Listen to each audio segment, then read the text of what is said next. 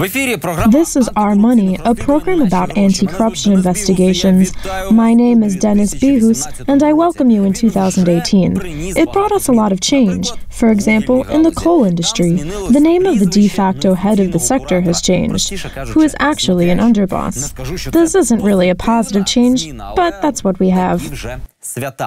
Actually, coal assets taken from the government by the entourage of Alexander Yanukovych 6 years ago should have been returned to state property after the revolution. Then, to please the state budget, they should have been optimized and privatized through a public competition. But they didn't even try.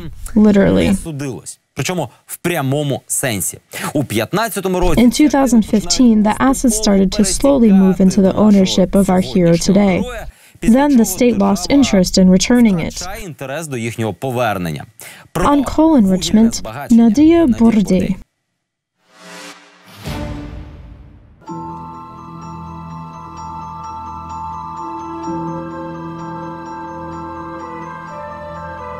Donetsk region, Salidove, Korachove, Novogrodivka, villages and towns which sprung up around mines.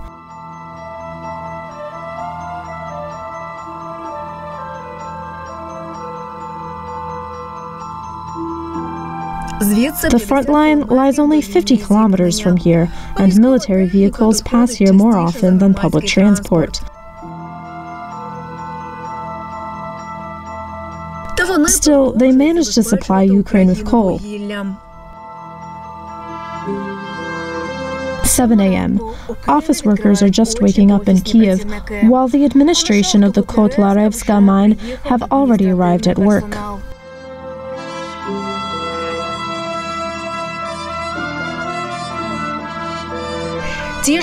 Those responsible for actually mining the coal went underground an hour ago.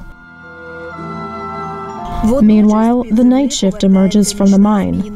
Strong, brave, but tired, and somewhat dirty miners.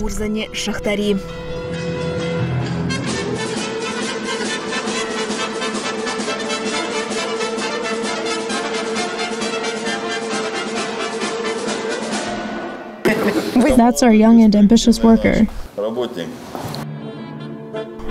Anton started working at the Kotlarevska mine 7 years ago. Since then, the young man has been spending 6 hours underground every working day. The night shift begins at 2 a.m.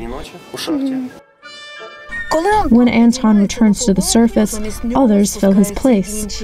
The mine works in 4 shifts, 24 hours a day. This is a dynasty, to say so. My granddad worked here as a checkpoint foreman at this mine. My father, my mother, all worked here. And I followed in their footsteps. As most of the region's men, Anton didn't ponder long. He came to the mine just having finished the vocational school. He's used to hard work, as all miners are. When there is any.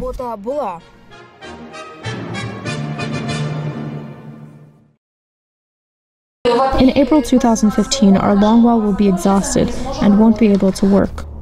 Already this spring, workers of Kotlarevska are threatened by unemployment. There aren't any more jobs for 2,000 men in Novorodivka. 3,000 workers of the neighboring mine, 1.3 Novorodivka, already work owing to governmental grants. Sounds strange, but the miners of a city built right in the middle of a coal deposit have no place to mine it. 3,000 people hang in midair, and now we are basically spongers of the state enterprise Salidove, which feeds us and sponges of the state. High production rates of prior years remain in the past. Nowadays, the 3,000-strong Novorodivka mine produces only 50 tons of coal a day, scraping the deposit bare.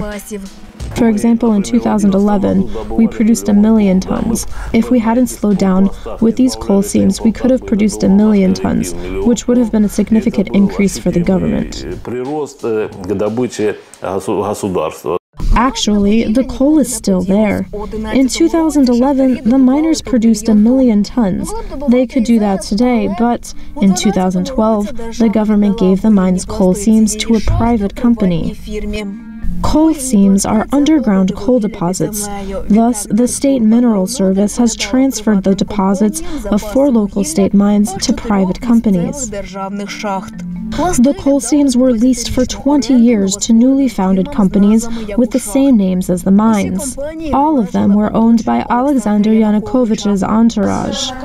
The East Wing was first given to guys from Yanukovych's team. That was Alexander Yanukovych. 3 years passed. They aren't giving it back. Yanukovych fled the country in 2014. The State Mineral Service and the Ministry of Energy got new leadership. Then new heads, then new ones. But none of them mentioned the lost deposits, despite being able to return them. The first criminal proceeding concerning the theft of coal deposits kicked off as late as 2016. Meanwhile, the miners were fed with promises by officials of various levels. We've spoken about this with the minister on numerous occasions, and there are trials underway now, and the coal seams will go back to the mines.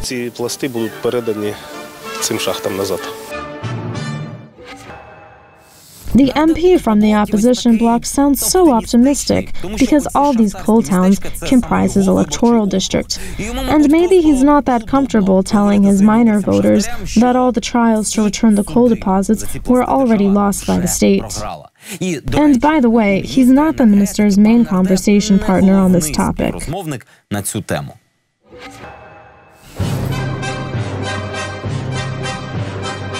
Now we're going underground. Let me help you.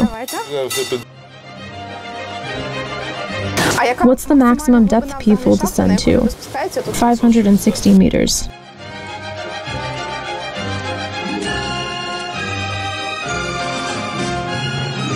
"20 meters underground. It's dark and damp. Only headlights and eyes shine in the darkness.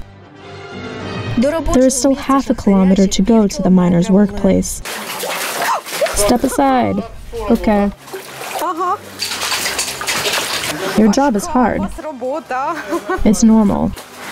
This is how the miners of Kotlarevska make a 30-minute trip to their workplace every day. 2,300 people work at the mine. There's enough coal left in the mine to last just a couple of months. Half of the coal seams of the state mine are ready for extraction, partially equipped and totally unreachable. We can't split it. They made it their private property, but they don't produce there, and neither do we.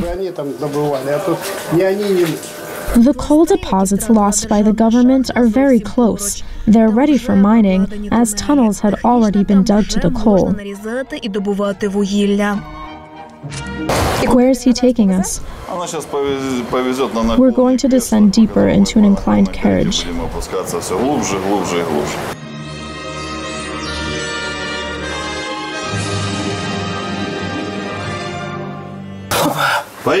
Go!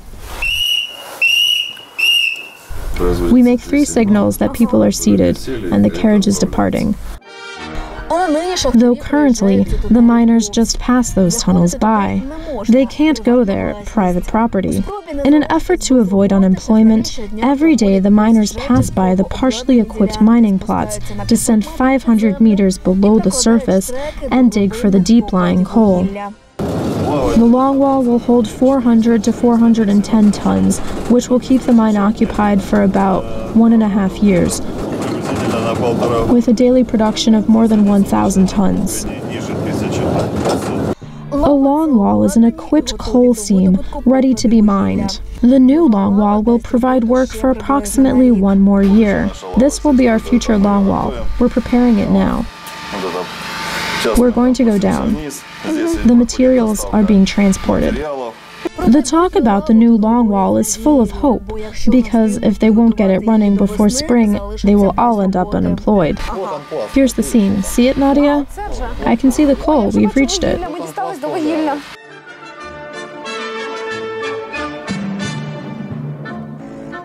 However, there are long walls nearby ready to be mined.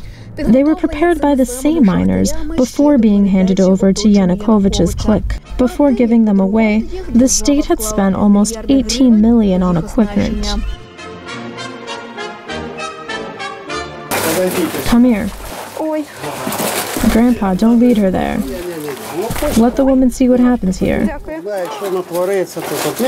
I see it. Look above, see what's going on? I see it's crumbling. This is coal, that's sandstone. We're working it. So this wall is broken down to advance and mine coal? Yes, advance, like the subway, but in mining conditions. Not from the surface, like in Kiev.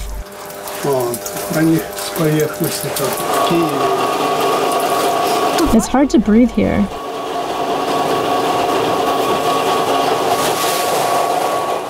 The miners don't even dream about millions spent on equipment anymore. The long wall is built using leftover materials. Everything is outdated here. Some equipment is 50 years old. And our valiant mechanics make something from nothing. The equipment is outdated. Metal supports to reinforce drifts are hard to come by, as are the joints to hold them together. It's very tough. The administration of our mines desperately tries to get any money, but still.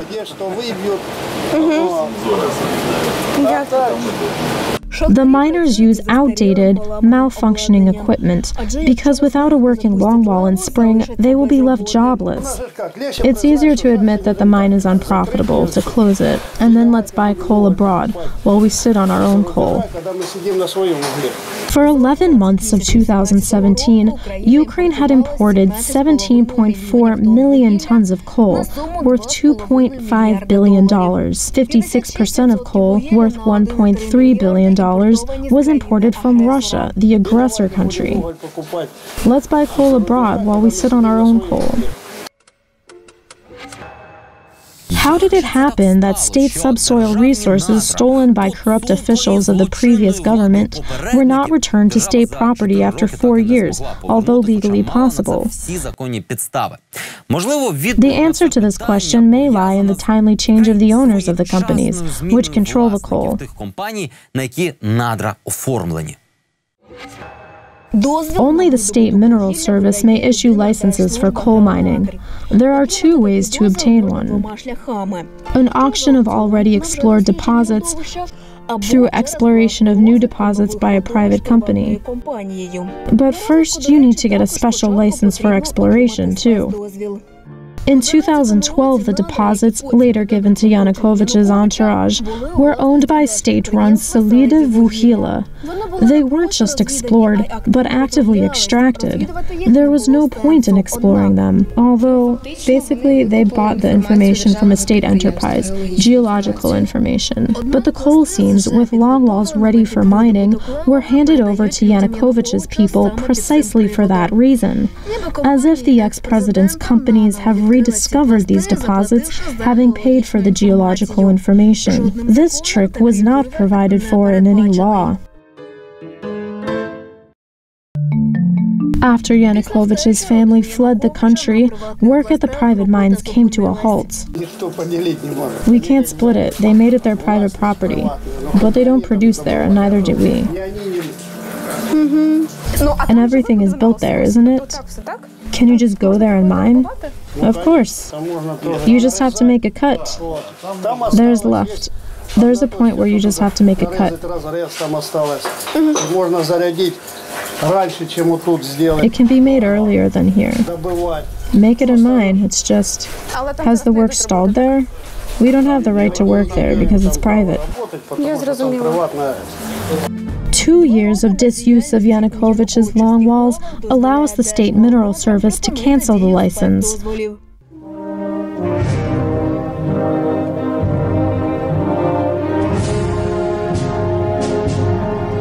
The coal deposit stood idle for 2 years, from 2014 to 2016. The State Mineral Service could have returned the coal seams to state mines. Both the industry law and the contract between the service and the companies says so. But during that time, the companies changed leadership. So the owners change, and the State Mineral Service decides against returning the coal seams, and decides to give the companies another 2 years.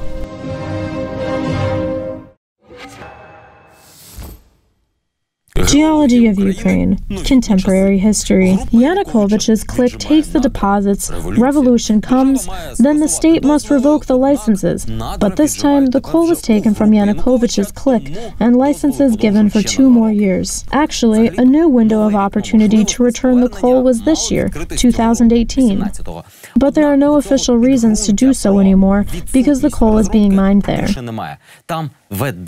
Although by miners of the state mine contracted by the new private company, but de jure that's work, and the new owner gets to keep the seams.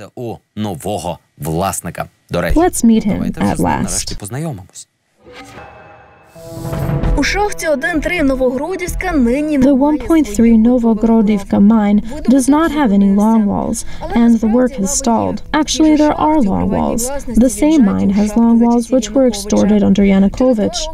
The government had the opportunity to take them back after they stood idle for 2 years. But that hiatus was forgiven, and at the end of 2017, the private owners hired the state miners to mine their coal. шахти працювати на своїх пластах. We are working on Yanukovych's coal seams on a contract. We have mined 7,849,000 tons. They owe us already. However, the companies are no longer connected to Yanukovych. They have new owners now. The new owner of the ex-state mines is Tamara Zadoya. She's playing a double game. She owns the coal seams, and she is an accountant on a state coal enterprise in the neighboring city of Mirnograd.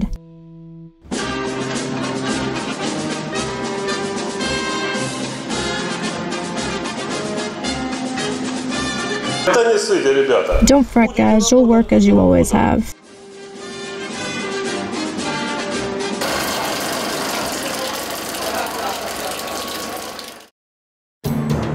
Kyiv, the Ministry of Energy and Coal Mining. November of 2017. While the formal owner is the accountant, the miners tell the ministry directly who really controls the Yanukovych companies and controls the mines of the region. Kropotchov says, don't fret, guys, you'll work as you always have. I'll tell and you'll work. We know who he is, the underboss of our region. Good afternoon, I'm Vitaly Kropotchov. Vitaly Kropotchov, ex-deputy of Donetsk Regional Council, owner of logistics companies and a number of coal assets, coal enrichment, and shaft design factories among them. For 13 years, I have taken part in the creation and reforming of the sector. My analytical notes were accounted for in the current concept of reforms. This is not the first recess period for the coal sector. In 2015, Kropotchov moved to Kyiv, rented a building in the capital center, and moved his Donetsk business there. Companies with no official connection to him were also moved there. They also took part in tendering with state mines. His business shot up after the relocation, his companies winning contracts worth hundreds of millions, while Kropotchov himself starts buying up coal factories in Donbas. This building now houses the business of the so-called underboss of the coal sector of Ukraine. 500 meters from here sit the deputies of the industry minister.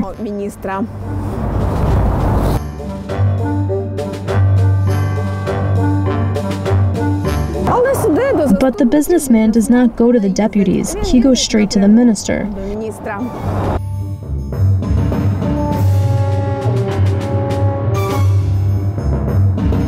It is here to another office, which is Minister Ihor Nasalik's reception, where Kropotchov goes to.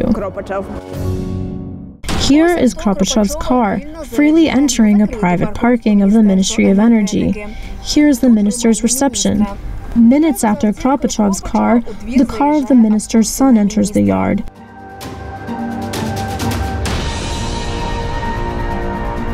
In an hour, Vitaly Kropotchov exits the ministry, along with his bodyguards. The ability to visit the minister is granted to Kropotchov by enrichment plants he has been buying up for the last 2 years. Wife has already bought a fraction of the Ukraine factory, so either show him to us, we'll look into his eyes, or we'll meet him. We can't get a meeting out of him. Coal enrichment plants Ukraine and Russia, as well as the coal seams they stand on, were state-run once. In 2012, the State Property Fund handed them over to companies of Yanukovych's entourage, along with 3 other factories, selling them at illegally low prices. Then the Ministry of Energy and Coal tried to appeal against the fund's decision, but failed. The gray building is the factory. I see. So here is the so-called production. Coal is enriched here? Yes, that's where they have the equipment. That's where enrichment takes place. They enrich, clean, sort it, and then haul them to train cars. Enrichment is a necessary stage of coal production. That's why the enrichment facilities were built right beside the mines. The coal is mined and enriched on the spot. Transporting it somewhere to enrich is not profitable. You can load ordinary coal up on a train and haul it to another factory, but it's expensive.